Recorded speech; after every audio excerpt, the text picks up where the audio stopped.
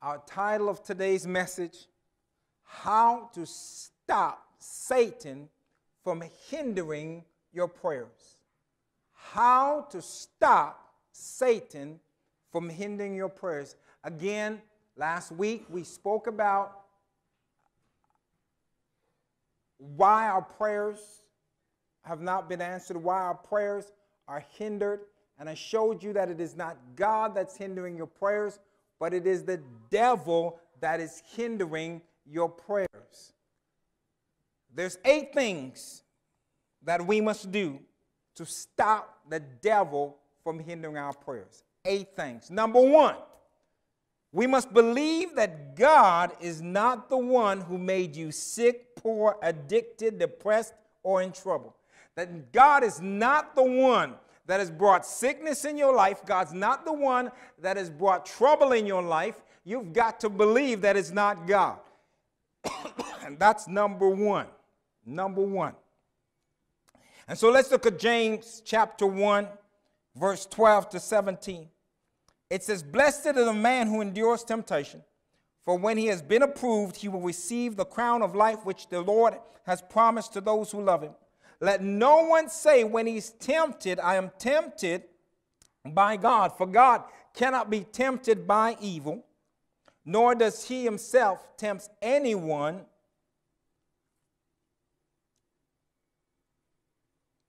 But each one is tempted when he's drawn away by his own desires and enticed. Then when the desire has conceived, it gives birth to sin, and sin, when it is full grown, brings forth death. Do not be deceived, my beloved brethren.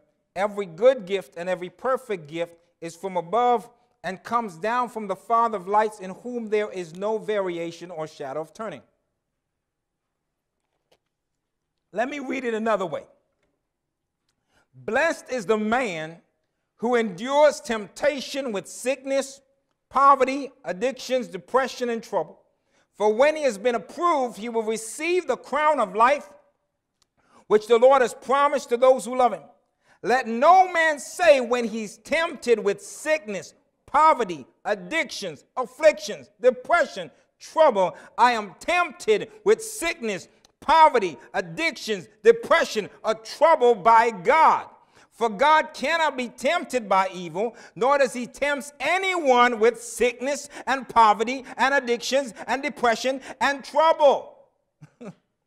But each one is tempted with sickness, poverty, addictions, depression, and trouble when he's drawn away by his own desires and enticed. Then when desires has conceived, it gives birth to sin. And sin, when it is full grown, gives birth to death, gives birth to sickness, gives birth to poverty, gives birth to addiction, gives birth to depression, gives birth to trouble. To realize that it is our giving and yielding to the temptation of sickness and of poverty and of fear and of depression and of trouble that gives place to these things in our lives. So who is the tempter? The tempter is the devil. The Bible tells us that the one who tempts us is not God. The devil is the tempter, not God. 1 Corinthians chapter 10, verse 13 says, "No temptation has overtaken you except which is common to man. For God is faithful, who will not allow you to be tempted beyond what you are able. But with the temptation will make the way of escape, that you may be able to hear it." Let's read it another way. "No temptation of sickness, poverty, addictions, depression, or trouble has overtaken you except such as is common to man. God is faithful, but God is faithful, who will not allow you to be tempted with sickness, poverty, addiction, depression, trouble, evil beyond what you are able, not able to bear what you are able. But with the temptation of sickness, poverty, addiction, depression, and trouble will also make the way of escape, that you may be able to bear it, may be able to stand up and endure it and stand up against it." So understand, he's not the one that brings the sickness, the fear, the depression, the trouble, but he's the one that gives you the way of escape. So number one, you've got to believe that God's not the one that is making you sick. That God's not the one making you poor. God's not the one that's bringing affliction and trouble in your life. Number one. Number two, you've got to believe that God has already given you all things. You've got to believe that God has already given you all things. 2 Peter chapter 1, 3-5. It says, as his divine power has given to us all things that pertain to life and godliness, through the knowledge of him who called us by glory and virtue, by which have been given to us exceedingly great and precious promises, that through these you may be partakers of the divine nature, having escaped the corruption that is in the world through lust, through desires. You believe, you have to believe that God has already healed you. You've got to believe that God has already provided for you. You've got to believe that God has already delivered you. That's what you've got to believe. You've got to believe that God has already done all these things for you. You cannot believe that he's going to do it. Saying, I believe God will heal me, God will deliver me, God will provide for me. You are in hope, you're not in faith. I want you to understand something. Bible faith is not blind. Bible faith demands evidence. Hebrews 11:1 says, now faith is the substance of things for, the evidence, the proof of things not yet seen. It's an accomplished fact. I want you to know that there's nowhere in the Bible that God tells us to believe without evidence. That's why Jesus came, and what did he come do? He gave evidence. He came with signs and wonders and miracles. Why? He needed to give evidence that he was the Christ. God does not demand faith in the absence of evidence. When God spoke to Abraham, God revealed himself to Abraham. God visited him and showed him the heavenly city, the New Jerusalem. God revealed himself to Abraham. God did not demand Abraham to believe without evidence. That's why God said to Abraham, look into the stars. Do you see the stars? Can you number the stars? That's your evidence, that I'm giving you evidence that your descendants will be as the sand is by the seashore. Why could he believe God? Because God had manifested himself to him. God had revealed to Abraham a city. The Bible says God had shown Abraham a city, the heavenly city, the New Jerusalem. God showed it to him. Abraham didn't believe God without evidence. God showed him evidence. God always gives you evidence. Our faith in Christ is not blind. His death and resurrection is evidence. God always gives evidence. I want you to know the evidence that by his stripes you are healed is his word. His word is based on the death and the resurrection of our Lord Jesus Christ. God always gives evidence. Faith without evidence is not faith. It could be another religious faith, but it's not Bible faith. The Bible faith, the faith of God, demands that you believe in evidence. Now that evidence is not your feelings and what your eyes could see.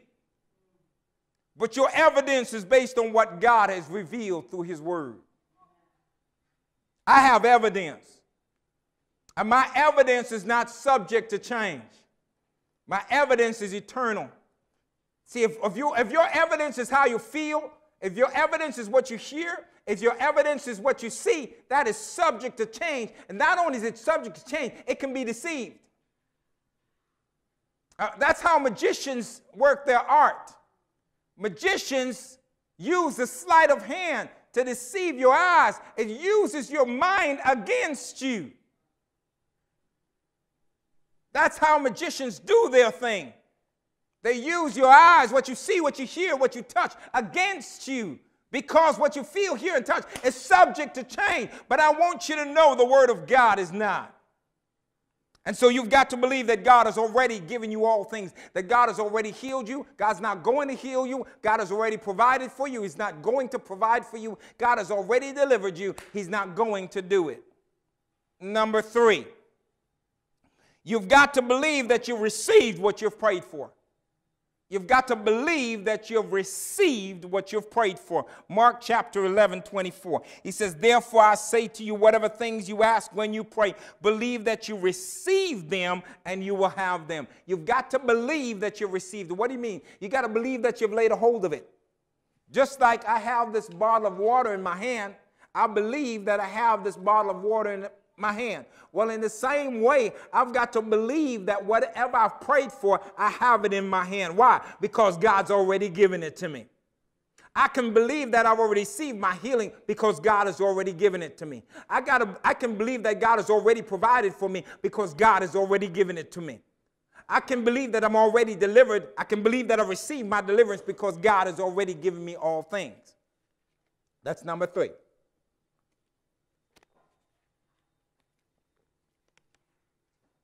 Number 4, do not be anxious about what you have prayed for.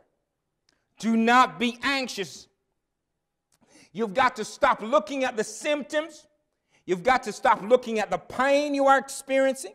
You've got to stop worrying about if you're going to receive what you've prayed for or not. You've got to stop worrying about how long it's taking. You've got to stop taking thought and worrying about those things. James 1:5-8 says, if any of you lacks wisdom, let him ask of God, who gives to all liberally and without reproach, and it will be given to him. But let him ask in faith with no doubting. No doubting. What is doubting? Looking at the symptoms and the pain you are experiencing will cause you to doubt. And if you keep thinking on them, that's when you doubt. If you keep thinking about the pains, thinking about the symptoms, thinking about the trouble, thinking about the anxiety, thinking about the fear, thinking about the depression, thinking about what they said, thinking about what you saw, thinking what the doctor said, thinking, you will doubt. And for he who doubts is like a wave of the sea driven and tossed by the wind. For let not that man suppose that he will receive anything from the Lord. He is double-minded man. He's a double-minded man, unstable in all of his ways. You're going back and forth. You're looking at the symptoms. You're looking at the word of God. You're looking at, by his stripes you're healed. You're looking at the pain. By his stripes I'm healed. I'm still in pain. By the stripes of Jesus, I'm healed. I feel like I'm losing my mind. God is not giving me a spirit of fear, but I'm so afraid. Philippians 4:6-7 says, be anxious, take no thought for nothing or for anything, but in everything in prayer and supplication with thanksgiving, let your requests be known to God, and the peace of God, the shalom of God, that peace that passes all understanding, which surpasses all understanding, will guard your heart and mind through Christ Jesus. But you got to not take the thought. When the thought comes, you're sick. When those thought comes that you will always be sick, you will always be poor, you will always be alone, you will always be depressed, you will always be in trouble, you will always be addicted. You cannot give in to those thoughts. You've got to replace those thoughts, and you cannot think those thoughts away. You've got to replace those thoughts with the Word of God. We look at Matthew chapter 4:1-4. Matthew 4:1-4 says, then Jesus was led up by the Spirit in the wilderness to be tempted by the devil. Not to be tempted by God. God is not the tempter. The devil is the tempter. It's the devil that tempts you with sickness and poverty and fear and depression and trouble and all affliction and addiction. He is the tempter, not God. So he led him up to be tempted by the devil because Jesus had to go through what Adam went through and had to defeat the devil. And when he had fasted for 40 days and 40 nights. Afterward, he was hungry. Now, when the tempter came to him, he said, if you are the Son of God, command these stones to become bread. This was in Jesus' thoughts. It was a thought. But he answered and said to the thought. He answered and said to the thought, it is written, Man shall not live by bread alone, but by every word that proceeds from the mouth of God. So, well, how do you know it's a thought? Because we know that when he took him on the pinnacle of the temple, Jesus was still in the wilderness. And he told him to throw himself off the top of the temple. There was no temple for him to throw himself off of, but in Jesus' mind, he was on top of the temple. And then he showed him all the kingdoms of the world and all the glory thereof. How in the world, in the wilderness, he's going to see? He took him on an exceedingly high mountain. I don't care how high the mountain you were taken up. You're not going to see all the kingdoms of this world and their glory of them. It was in his mind. The temptation, you are tempted in your mind. That's where the temptation, you're tempted in your mind, and if you meditate on that temptation, it gets into your heart. Once that gets into your heart, then it will be conceived and become sin. So Satan put a thought in Jesus' mind. If you are the Son of God, that's how subtle he is. If you are the Son of God, turn these stones into bread. Jesus didn't sit there trying to think the devil's thought away. He spoke to it. He answered the thought, and that's the problem. The thoughts for you to fear, the thoughts for you to be anxious, the thoughts for you to worry, the thought for you to be sick, the thought, you start feeling a tickle in your throat, oh, cold is coming on me. The thought, I want you to know, fear is a thought. Anxiety is a thought. Taking sickness is a thought. You feel a pain, and you start to think sick. The devil tells you you have cancer, and you start to think cancer. The devil tells you have diabetes. You start to think diabetes. You start to think that you're diabetic. You start to think you're a cancer patient. But Jesus didn't take the thought. Satan gave him a thought, and he didn't take the thought. What did he do? He spoke the word of God. Satan, it's written. And what's written? Man shall not live by bread alone, but by every word that proceeds out of the mouth of God. Satan brings a thought to make you sick. What do? By the stripes of Jesus, I was healed.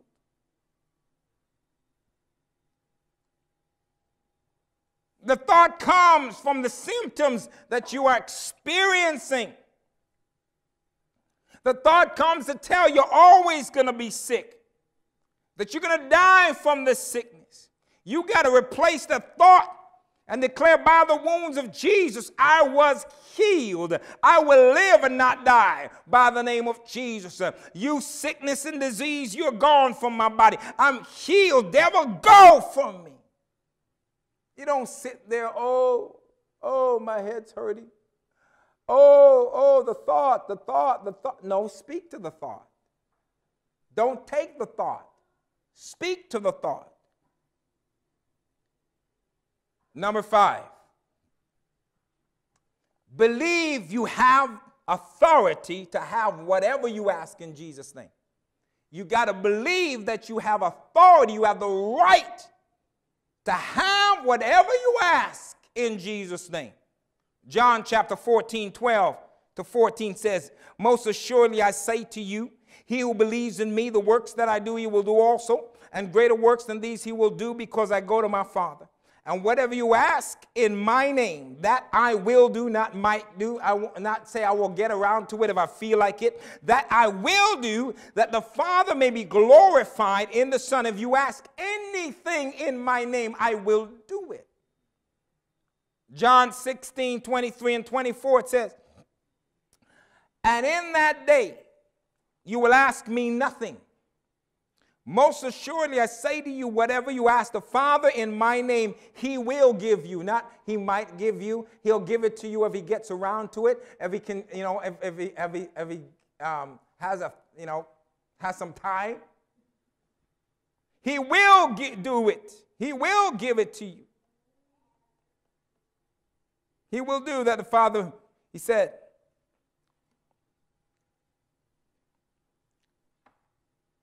until now you have asked nothing in my name. Ask and you will receive, not might receive.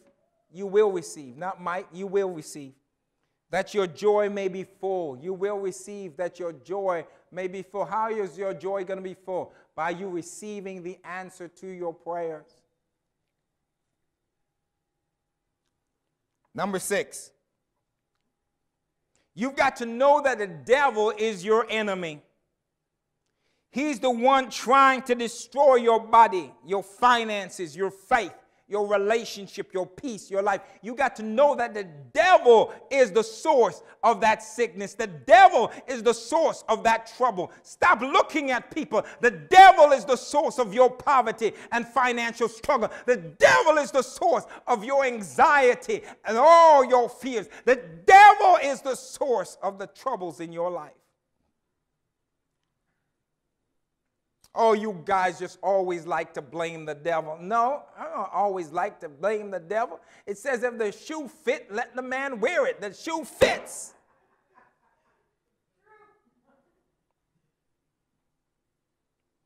Second Corinthians 2:11 says, lest Satan should take advantage of us, for we are not ignorant of Satan's devices and schemes. John 10:10 says, the thief does not come except to steal, kill, and to destroy. I've come that you may have life, and that you may have life more abundantly. That Jesus sets the record straight in Acts chapter 10:38 when it says how God anointed Jesus of Nazareth with the Holy Spirit and with power, who went about doing good and healing all who were oppressed by the devil, for God was with him.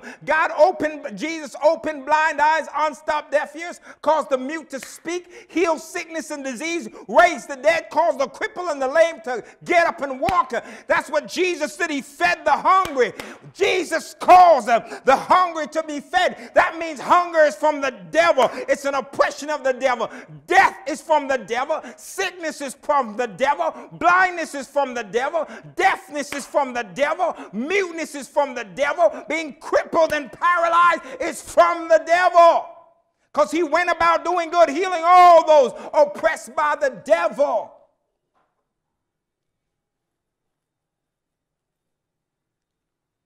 First Peter chapter 5:8-9 says, be sober, be vigilant, because your adversary, the devil, he tells you straight plain who your adversary is, who your enemy is. It's the devil.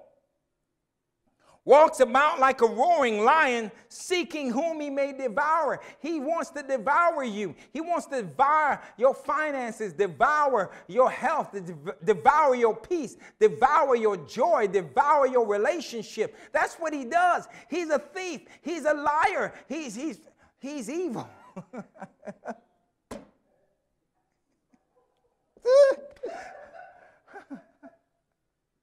This guy wants to say, he's a good-for-nothing, low-down snake.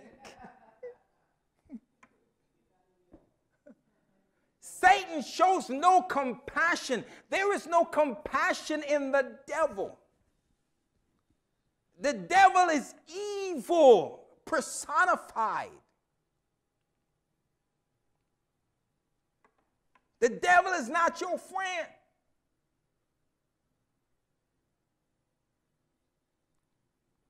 Ephesians 6:10-17 says, he says, who may devour? It says, resist him. Don't pet him. Don't say, come little lion, lion, lion. Don't pet. He says, resist him. How do you resist him? Steadfast in faith, steadfast in the faith, knowing that the same sufferings are experienced by your brotherhood in the world. The same sickness, the same poverty, the same anxiety, the same depression, the same fears, the same trouble. All that you're experiencing, your brothers and sisters in Christ are going through the same thing. So what do? Resist him. Steadfast. Why do you need to know other folks are going through it too? So that you know you're not that special. To think that you and you alone is the devil picking on. No, the devil is out trying to devour everybody.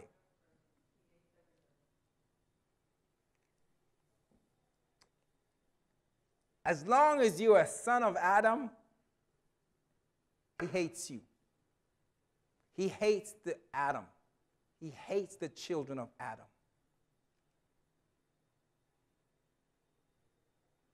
And then when the children of Adam become children of God, he hates you even more.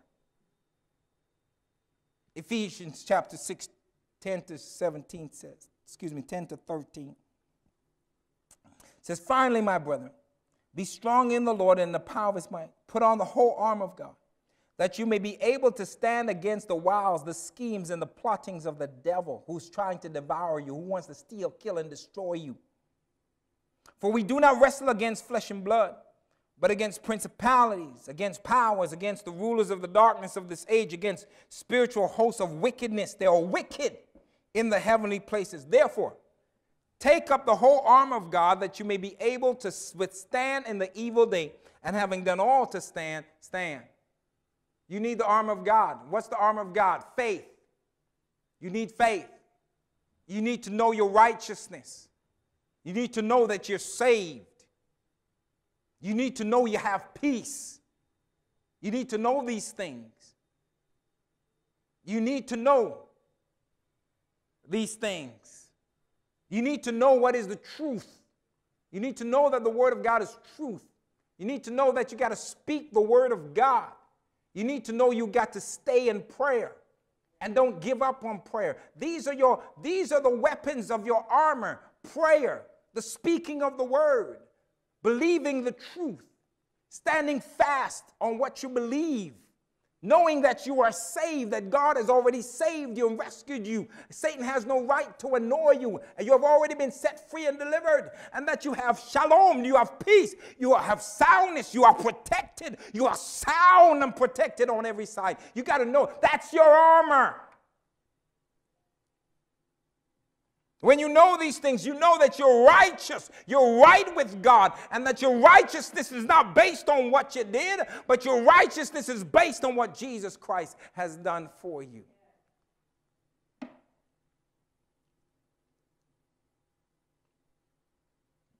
Number 7, you've got to believe that the devil and all demons have been defeated already, and that you have authority to cast them out.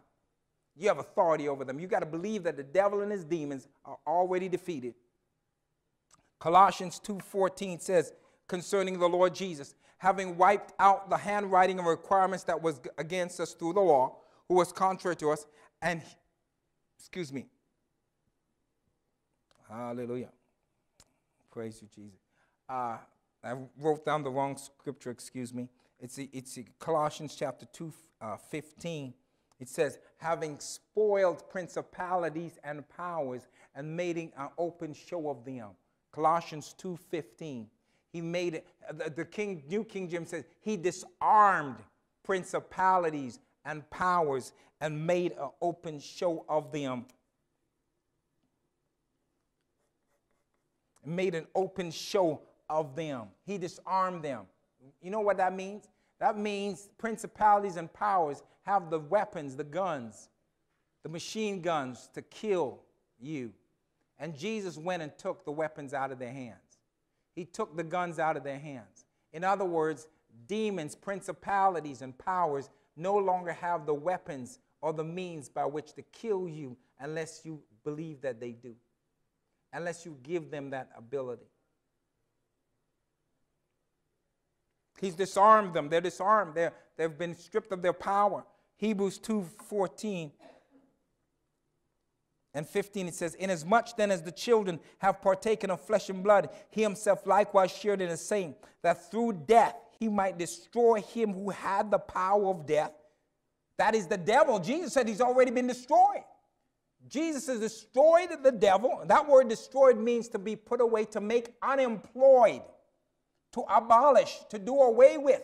The devil is unemployed.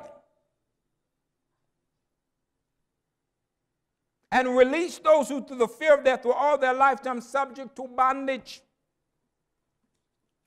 Luke 10:17 to 19 says, then the 70 turned with joy, saying, Lord, even the demons are subject to us in your name. The demons are what?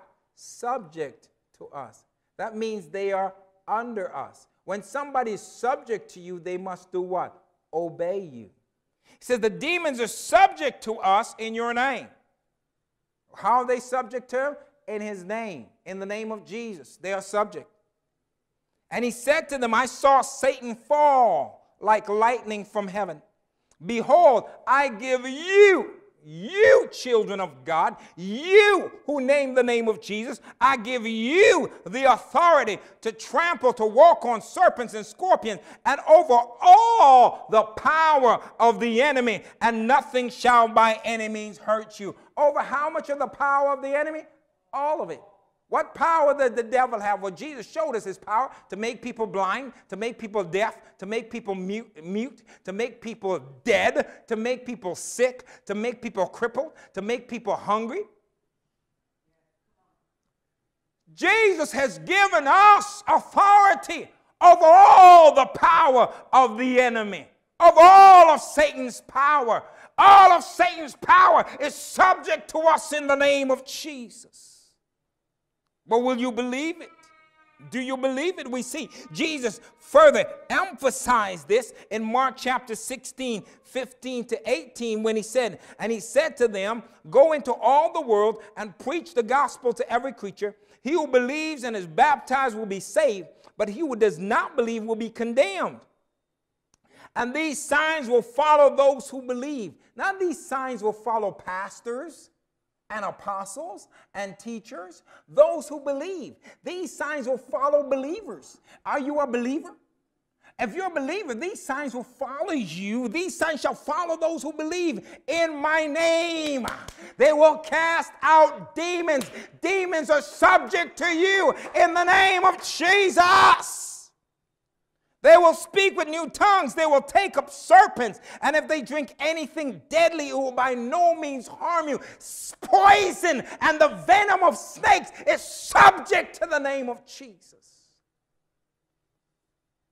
They will lay hands on the sick and they will recover in my name. Sickness is subject to the name of Jesus. Who? Believers. Unless you are an unbelieving believer. But if you believe on Jesus, demons are subject to you. Snakes are subject to you. Now, that doesn't mean you go get a cobra and go, here, cobra, cobra, cobra. Here, snakey, snakey. The snake's going to bite you, and you might die. That don't mean you go and drink poison. But I tell you what, if a snake bites you, you know that it can't kill you. And if you eat some bad food, you know that it can't hurt you. If someone tries to poison you, if someone says, ha ha, I poisoned your food, you go like, ha ha, the name of Jesus is bigger than your poison. You don't sit there going, oh, no, oh God, no, I'm poisoned. No, in the name of Jesus, whatever you gave me to eat has been neutralized by Jesus' name and shall not harm me. The authority and the power of the name of Jesus. Let's look at some examples in the scripture of this. Acts chapter 3, 6 to 8. In Acts chapter 3, 6 to 8. In Acts chapter 3, 6 to 8, it says that Peter and John were going by the temple. They were going by the temple. And there was this man standing by the temple, was crippled from his mother's womb. He was crippled from his mother's womb. And being crippled from his mother's womb, he laid there. And so Peter and John came by, and it says, and so Peter said to him, silver and gold, he's begging for something. He says, silver and gold I do not have, but what I do have I give you. In the name of Jesus of Christ of Nazareth, rise up and walk. And he took him by the right hand and lifted him up. And immediately his feet and ankle bones received strength. So he, leaping up, stood and walked and entered the temple with them, walking and leaping and praising God. He said, in the name of Jesus. In the name of Jesus, he showed the power of the name of Jesus to cause the crippled man to get up and walk. Jesus said this is what believers can do. We see the Apostle Paul. I want you to know that happened to Peter, not because he was Peter, but because he was a believer.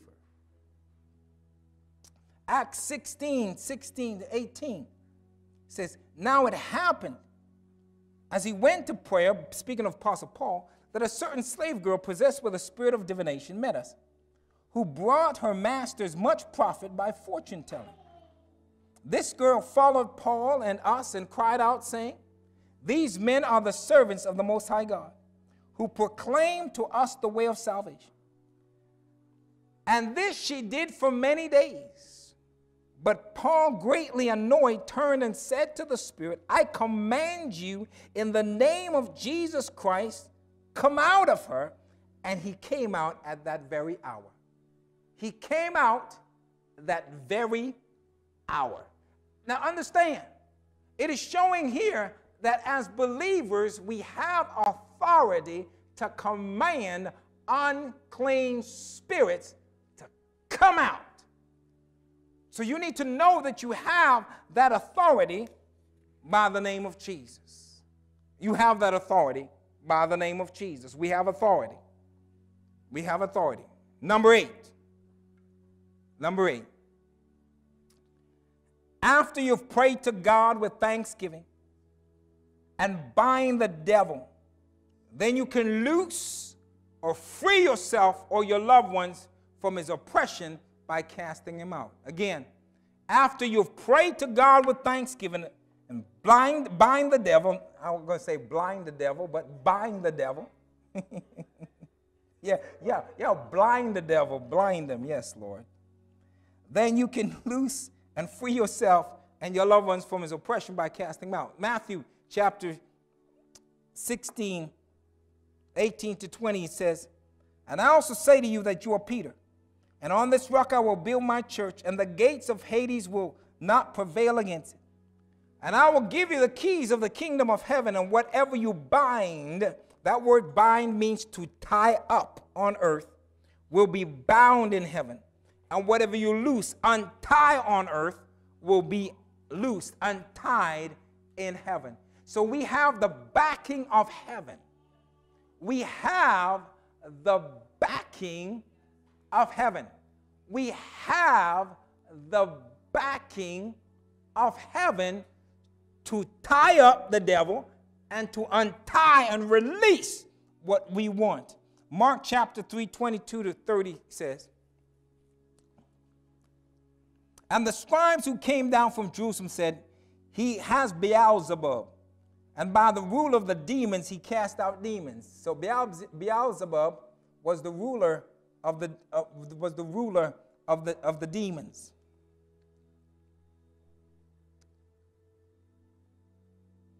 So he called them to himself and said to them in parables, how can Satan cast out Satan?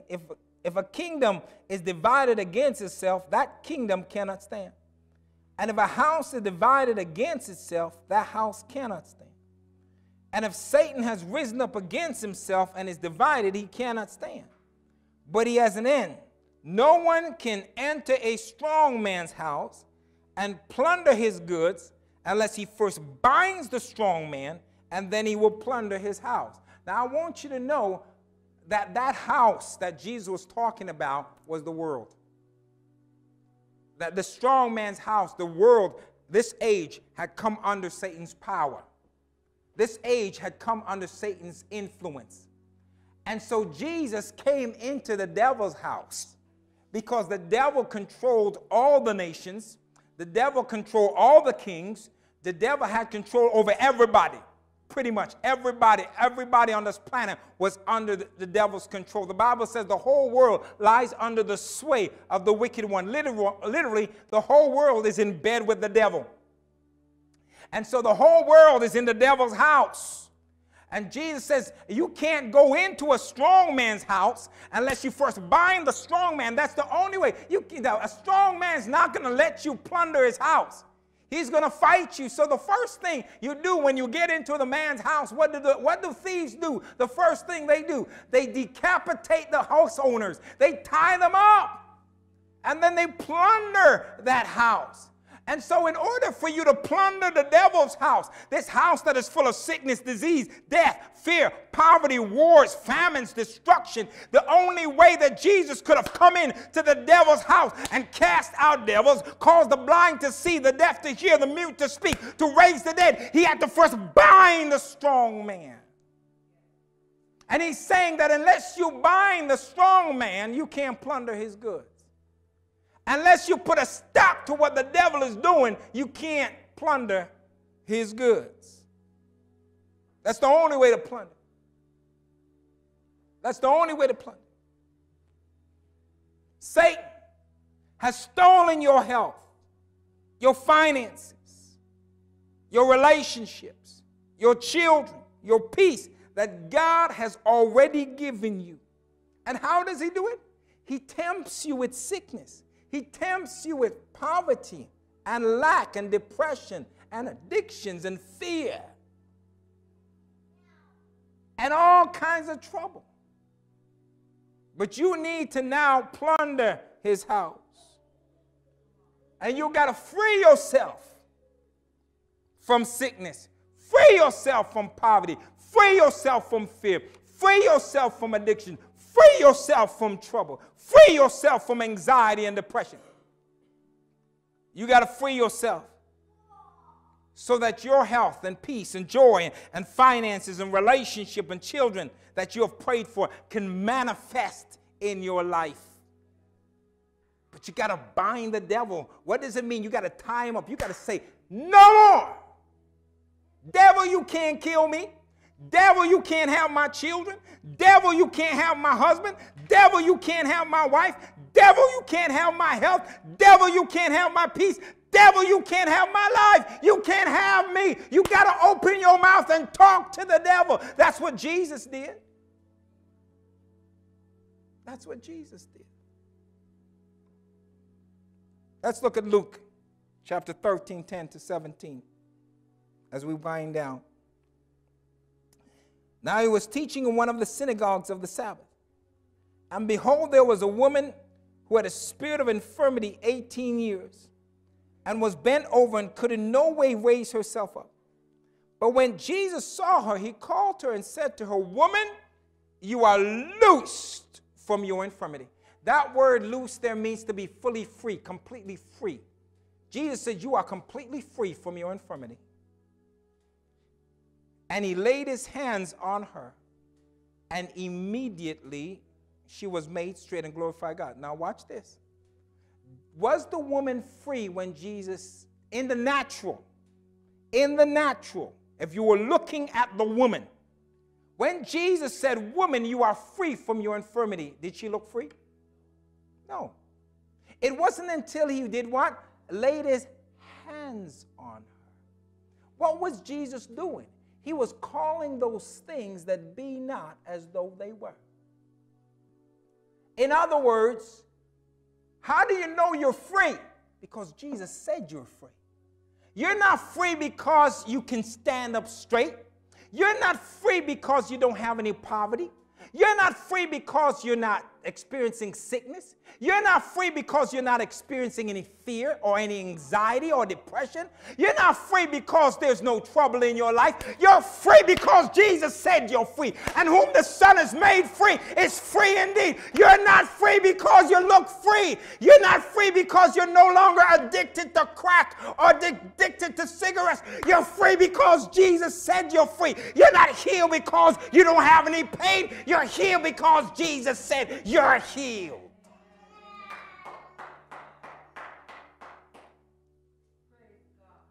She was still bent over. Jesus said, "Woman, you not that you're going to be free." Jesus didn't say you're going to be free. He said, "Woman, you are free." She was still like this. She was still bent over. Couldn't straighten up. But Jesus said, "Woman, you are free." I want you to know it doesn't matter what you look like. It doesn't matter what you feel like. It doesn't matter what you're hearing. It doesn't matter what the doctor said.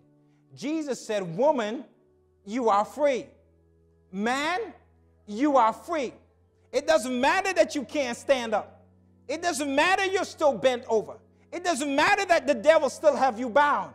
You're free not because you look free or feel free or can act free, but because I said you're free. And I want you to know that he laid his hands on her and that freedom was manifested. Now watch this. But the ruler of the synagogue answered with indignation because Jesus had healed her on the Sabbath. And he said to the crowd, there are 6 days on which men ought to work. Therefore come and be healed on them, and not on the Sabbath day. The Lord then answered him and said, hypocrite, does not each one of you on the Sabbath day loose his ox or donkey from the stall and lead it away to water it? So ought not this woman, being a daughter of Abraham, whom Satan has bound, whom Satan has tied up, that's what the word there, it's the word there, whom Satan has tied up. Think of it. Think of it. 18 years. Satan has her tied up.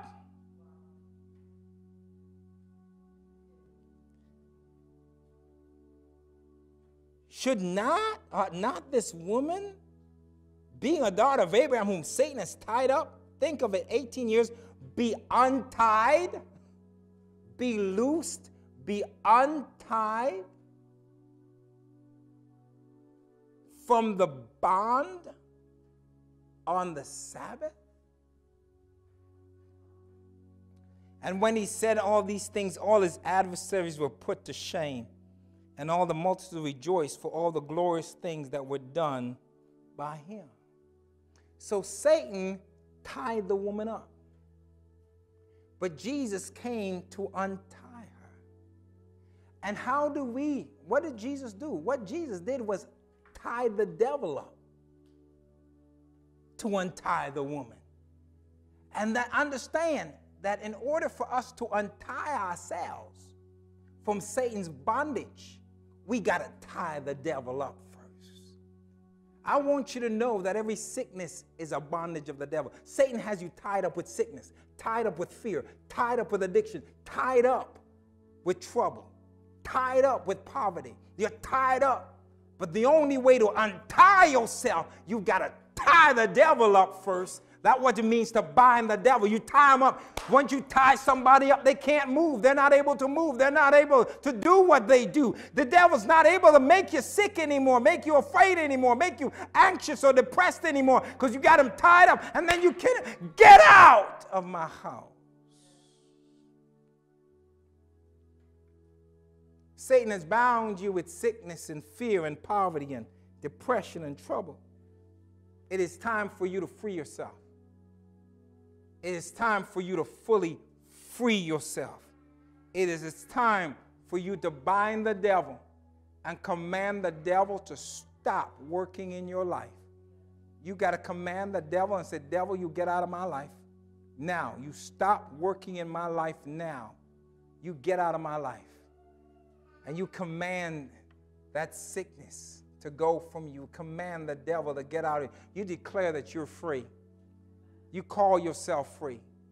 You call yourself free. You're free from cancer, free from diabetes, free from asthma, free from whatever trouble, free from infertility, free from depression, free from anxiety. You call yourself free. It doesn't matter if you look free, feel free, or talk free. You call yourself free. Hallelujah. Praise you, Jesus. Hallelujah. Does anyone have any questions? Any questions what I just taught? Hallelujah. Praise you, Jesus. Let us stand.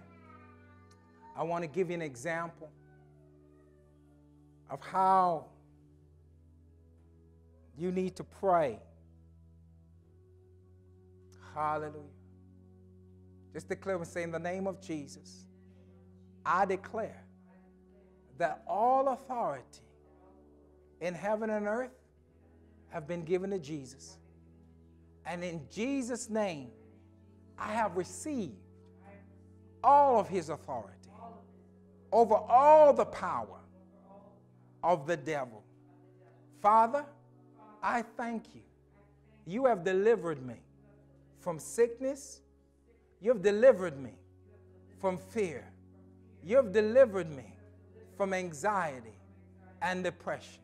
Lord, you've delivered me out of every trouble.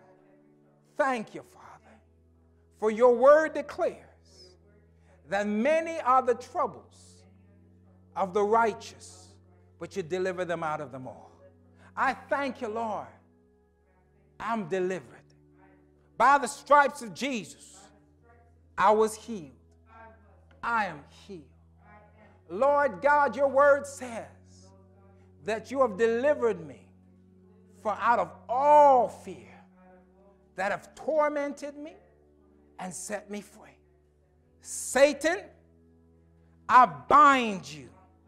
Satan, I declare that you have no more right in my life. You have stopped afflicting me with sickness. You have stopped afflicting me with fear. You have stopped afflicting me with anxiety. You have stopped afflicting me with trouble. By the name of Jesus and by the name of Jesus, I declare I am free from all sickness. I am free from all fear. I am free from all trouble. I am free from all anxiety. In Jesus' name, I declare that whom the Son has made free is free indeed. And I thank you, Lord. I receive my forgiveness. I receive my healing. I receive my deliverance. I receive my deliverance. I thank you, Lord, that I am free. By Jesus' name, amen, amen, and amen, amen, amen, amen. How to stop the devil from hindering your prayers. I just showed you how to do it. I just showed you how to do it. And so I encourage you, watch this message. Get this in you. Because all that God has given you, you will never walk in it as long as you allow the devil to tie you up. As long as you allow the devil to have you bound, like he bound that woman for 18 years. She couldn't stand straight up. The devil has bound many of you for years. You can't stand up. Can't stand up financially. You can't stand up for health. Can't stand up in peace. You can't stand up in joy. You can't stand up in freedom and righteousness. You can't stand up. But you got to declare. See, before Jesus died, they were dependent upon Jesus healing them. But now that he's died and rose from the dead, you have that authority. Declare your freedom. Declare that yourself untied, loosed, free from the devil's hold. In Jesus' name, amen. Amen.